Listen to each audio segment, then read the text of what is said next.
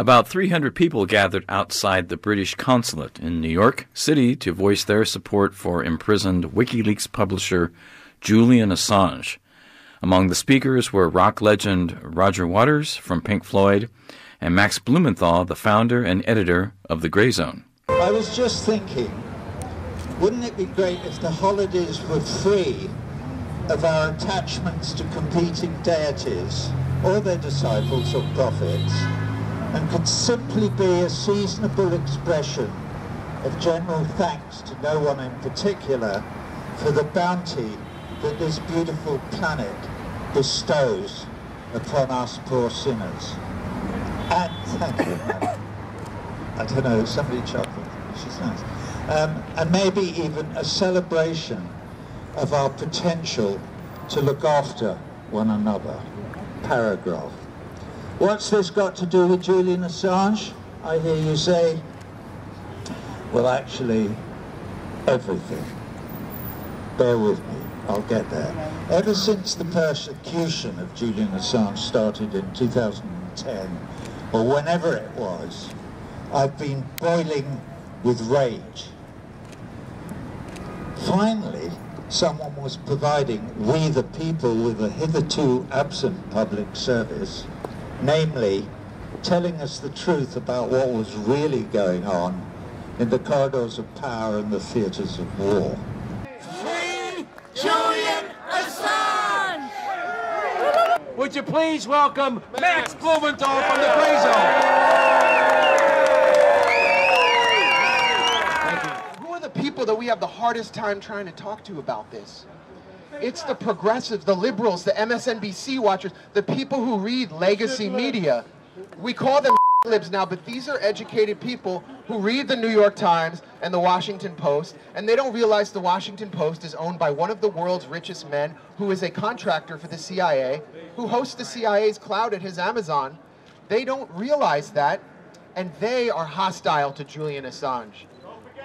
So, the people who support the Patriot Act. So that the mainstream media has become an enemy of the journalist, the most courageous publisher and journalist of our time. And I always tell this story. I always tell this story about the piece that I published that Randy mentioned at the Grey Zone about how the CIA was running an operation to surveil Julian Assange at the Ecuadorian embassy. They had taken over the security through UC Global, and so everyone who came in through the front door to visit Julian, they thought they were speaking to an Ecuadorian security guard.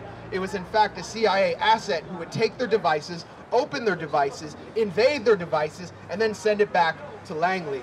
So who were some of those people? Some of those people were reporters for these same publications that have demonized Julian Assange, painting him as a Russian spy and so on.